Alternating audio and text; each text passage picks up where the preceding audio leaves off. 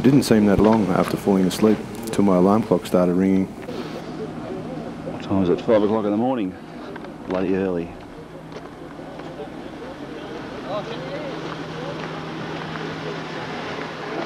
Police camera action.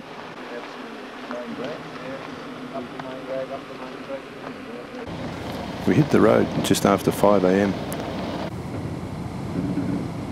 Flashing lights everywhere.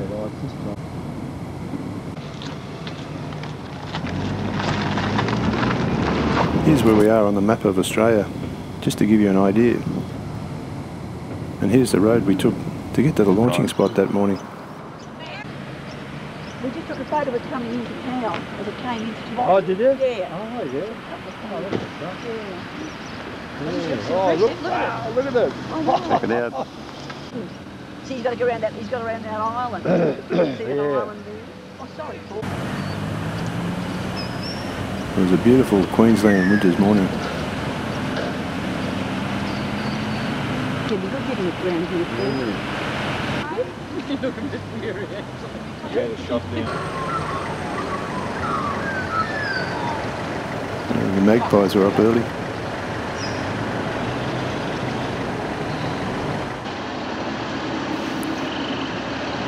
Just turning off the main street in Tewantin.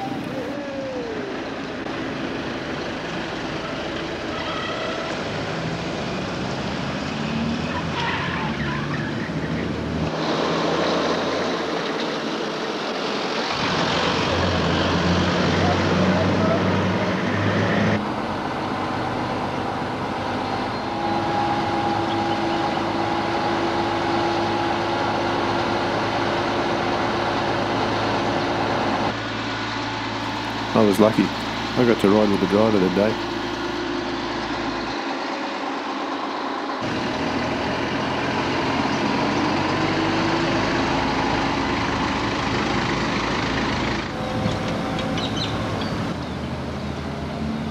That's where she's going to be launched. Here's another map view with our path through Tewantin to the launching spot.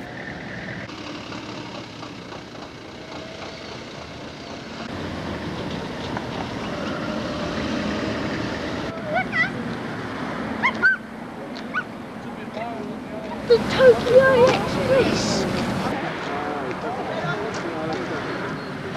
Going to do the job. Beautiful setting.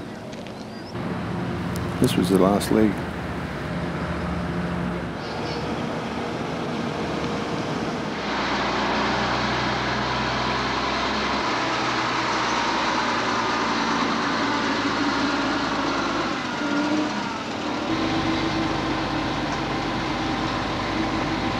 Way on. He's happy man now. The timing was perfect. The sun had just risen and it was frosty.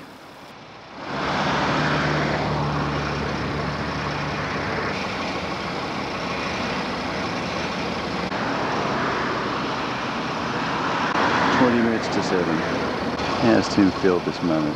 Very, very happy, I'd say. Extremely happy.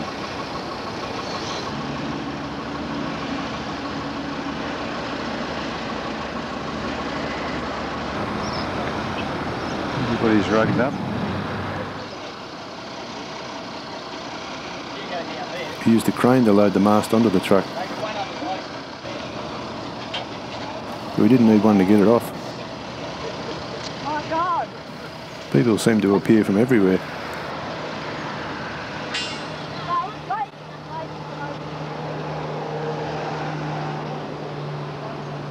I'd rigged the mast ready to go straight onto the boat as soon as the boat had been put in the water. While we had the crane there, it was the perfect time to use him to put the mast on.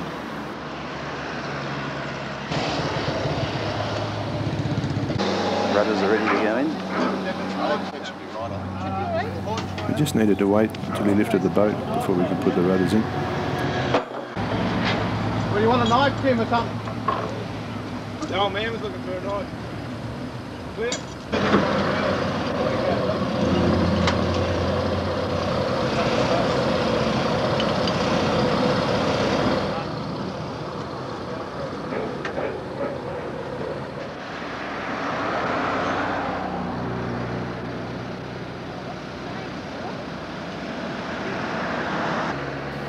Everything happened pretty quick. We only used 2 slings to lift the boat.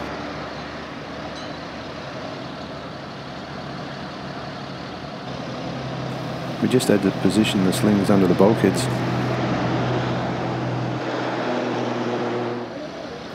But there wasn't a lot of weight he was lifting. He had scales on the crane. With the engines and no mast, it weighed in at 2.5 tons. Here we go.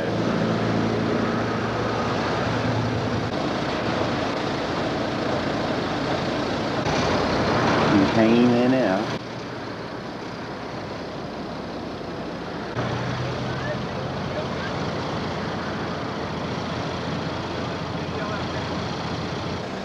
There was a lot of pre-planning went into the launch. Cranes are expensive, so I wanted everything to go smoothly.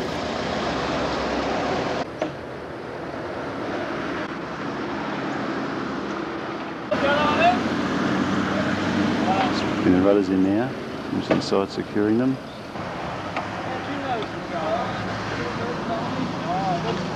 The guy in black was our family doctor on his way to work. Yeah, Mark. Hey, mate. How's I'm things? launched with bloody Titty. How long is this going to be?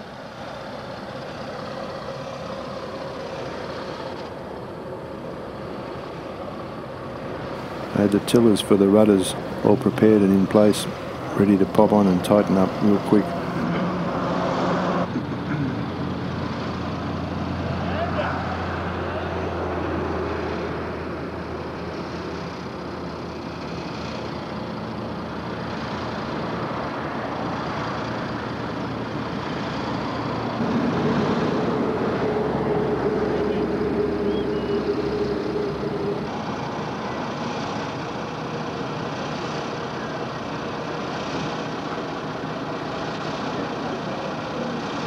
Now was the moment of truth.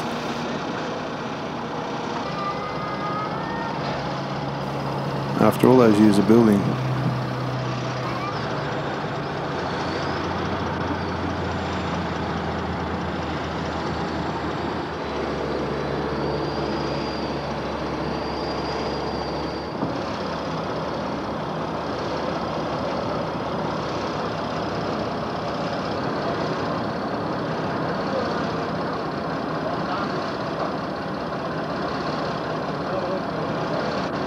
the water off the bank here is really shallow.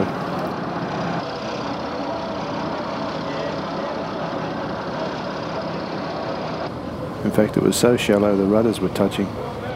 The crane was at his maximum reach. He couldn't go any further. We had to get the weight forward.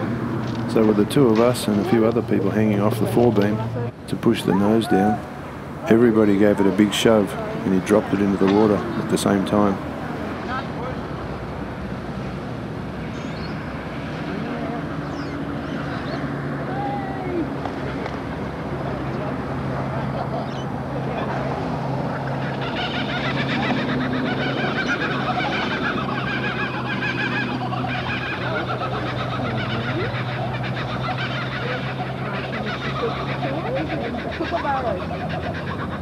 I never noticed it until I was editing this film, but as the slings went loose, the kookaburras started laughing.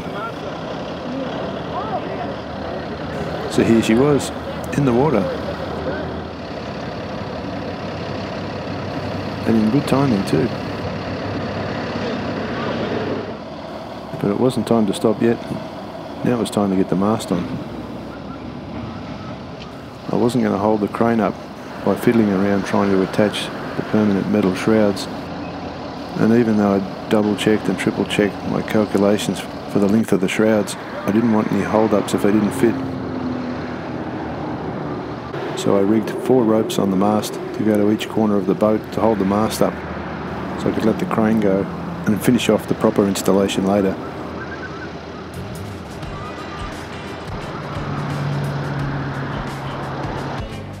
Here's a close-up of the step for the mast the day before.